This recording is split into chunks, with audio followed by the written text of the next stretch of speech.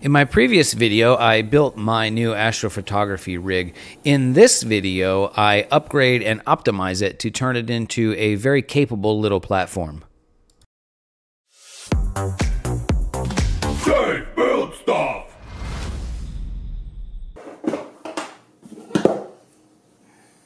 Let's assemble the version 2 of the rig. The main difference here is the remote focuser mount is integrated into the rear ring. One of the main issues I have with mounting this lens is with the front ring. The lens barrel is rather soft plastic, so when you squeeze on it, it deforms the lens barrel.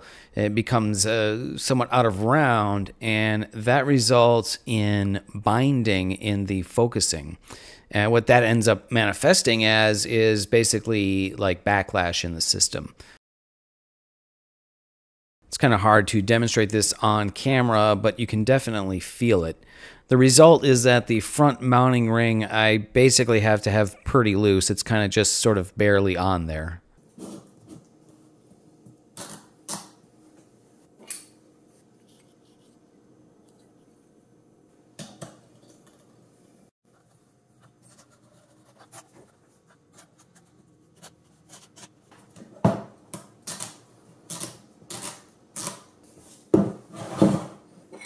The front mounting ring has this step here to clamp onto both diameters of the front lens barrel, which would make for a really nice, effective clamp if it wasn't for the soft, deforming plastic. This is the SV Bony SV165 30mm mini guide scope. And this is the SV Bony SV905C guide camera. Initially, I hoped to be able to run this mount entirely unguided, but I found that it wasn't quite as consistent as I was hoping for longer exposures, so I upgraded to adding the auto guider. I removed the standard dovetail mount from the guide scope, and instead I'm just mounting directly to the top plate of my rig, just to make an overall shorter, low-profile rig.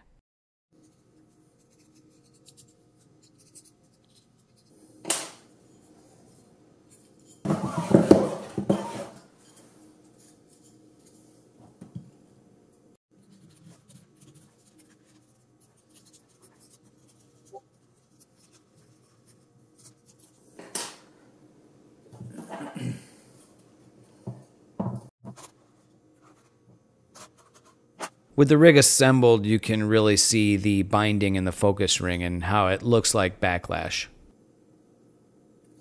I've changed to using this lens mount from ZWO. As far as I know, ZWO is the only one that makes a Canon EF bayonet female style mount to telescope thread adapter that I can find. I couldn't find any others. I purchased the version with a filter drawer, which at the time I thought was somewhat of a luxury, but now I can see that it is really kind of more of a necessity. You install various length spacers on the back of the adapter here to get the correct back focus for your camera. I'm actually not at the correct back focus. I'm actually inside. I'm actually sensor a little bit too close. And the reason for that is the lens has like a lot of photography lenses, has a hard stop on at the infinity focus, and that means that the autofocuser won't be able to focus past infinity, so you can't get that autofocus parabola that you're used to seeing if you're familiar with autofocusing. The autofocuser needs to focus past and then come back. So by being inside the focus a little bit, I can actually travel past infinity and then come back. I don't know if this causes any other optical issues with my images or not. They seem to be coming out fine. Let me know in the comments if this is a really bad idea.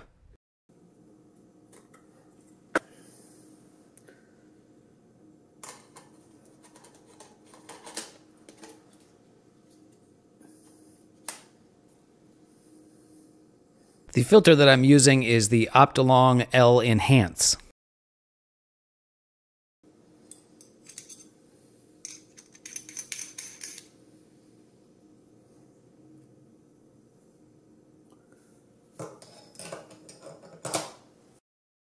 User Dur Pit on the Cloudy Nights forums generously shared this 3D printable aperture mask for the Rokinon lens.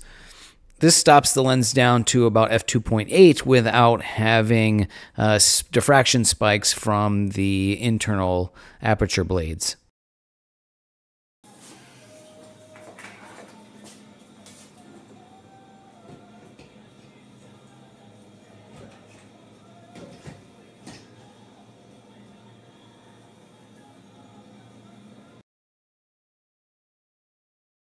The remote focuser mount situation still isn't that great, and I think another revision on these parts is in order to clean this up a bit.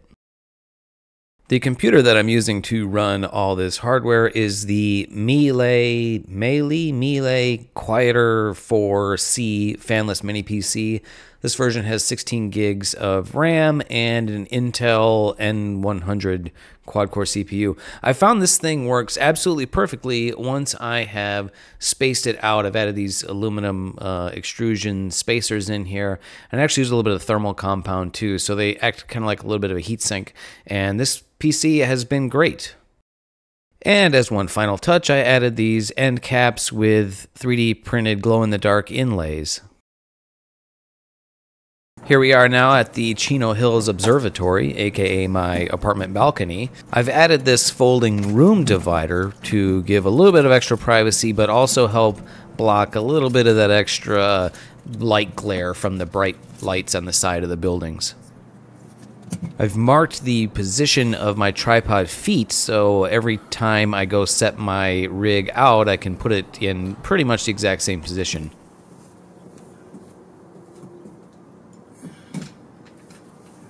A bit of a juggling exercise to extend the legs on my tripod, but by raising the rig up nice and high, I can actually see over the roof of the building, which gives me much more view of the night sky. Also, looking at this video, I suppose I could zip tie or Velcro strap those cables to the tripod legs and kind of neaten that up a little bit.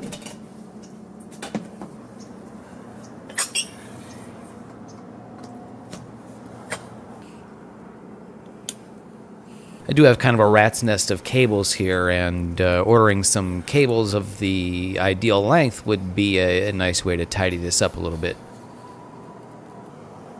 So now I will show you what my horizon looks like. This is looking east. I got a big tree there, and then as I swing to the north, you can see I got a bit of a gap. So I got like a gap there, and then I got another tree that's kind of northeast, and then where those chimneys are, that's kind of north, and you can see the roof as I look west, and then swinging around down to the south, then I got some more trees, and then back to that tree at the east.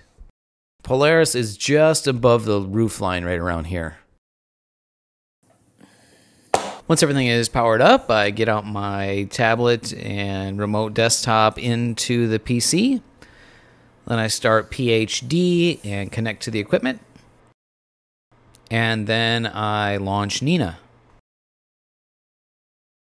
Once in Nina, I connect to all my devices. Then I go over to the telescope tab and unpark and set the tracking rate of my mount. Then I go over to the imaging tab, make sure my mount is tracking. Then I just do a quick 2-second exposure to make sure everything's connected and I can see stars. Next, I'll run the autofocus if it looks like maybe my image is out of focus. I usually don't have to do this night to night. Maybe it just depends on if I've been messing with things and might have bumped the focus ring on my lens. Then it's time to polar align, and for that I use the 3-point polar alignment plugin. Like a lot of things with Nina, I am super impressed with how quick and easy this is. A task that used to be quite tedious in the past. The plugin takes 3 separate images at 3 different locations and then calculates your error in polar alignment, then tells you how much to adjust the mount in azimuth and altitude in order to get that alignment on track. It then proceeds to take looping 2-second exposures while you make adjustments, and it remeasures your alignment error. So you just kind of keep going at this, iterating a little bit of adjustment, a little bit of adjustment, and eventually you dial it in and get it pretty accurate. I'm able to regularly get around 30 arc seconds of error or less.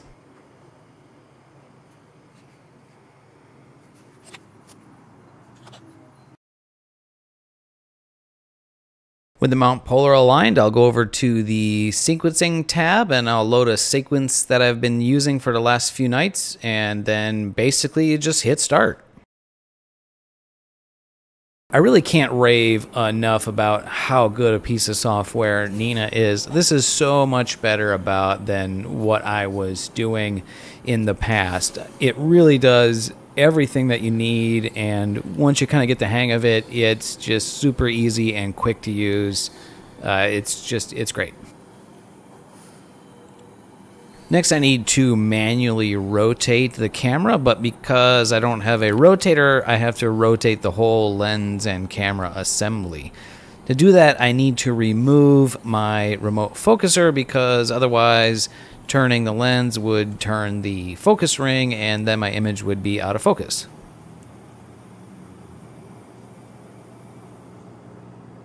I have to use a hex key to loosen the clamps to rotate the lens. This would maybe be better with thumb screws, but it's really not that big of a deal to get a tool out. I don't need to do that all that often.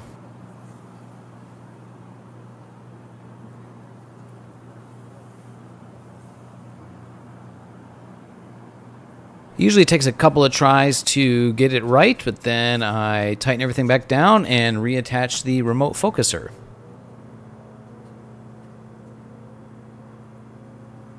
Then it reruns the autofocus. I'm not quite sure why it's plotting so many points here. It doesn't usually do that, but it has to do with that I, moved the manual focus ring when I was rotating the camera lens. And with the focus complete, it just starts imaging. And that whole process, if I have my sequence set up ahead of time, really only takes me, I don't know, maybe 10 minutes to get everything out on the balcony, plugged in, turned on, booted up, calibrated, and imaging. We had a lot of moonlight that night, it's almost a full moon, so there's a lot of sky glow, but you can see I'm still able to get some pretty decent data. Okay, enough of all that. Let's take a look at some of the images I've been able to capture. This is the North American and Pelican Nebula region. This image is fun because it was the first thing that I started to shoot with this rig when I first started, so it's cool to see the progression, how much better I was able to do. The Flaming Star and Tadpole Nebula region, this image is about 10 hours of data.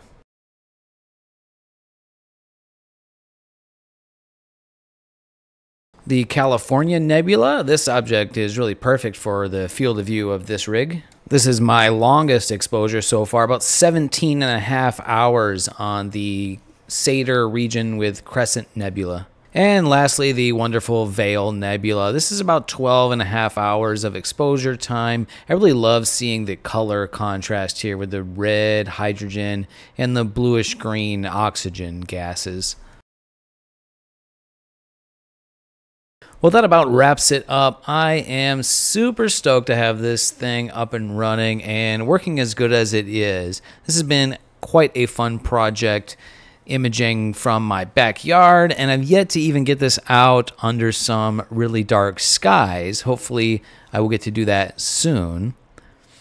Thank you guys for watching the video, checking out my content. I really appreciate it. If you'd like to support the channel, you can like the video, subscribe, consider joining the channel here on YouTube or checking out my Patreon.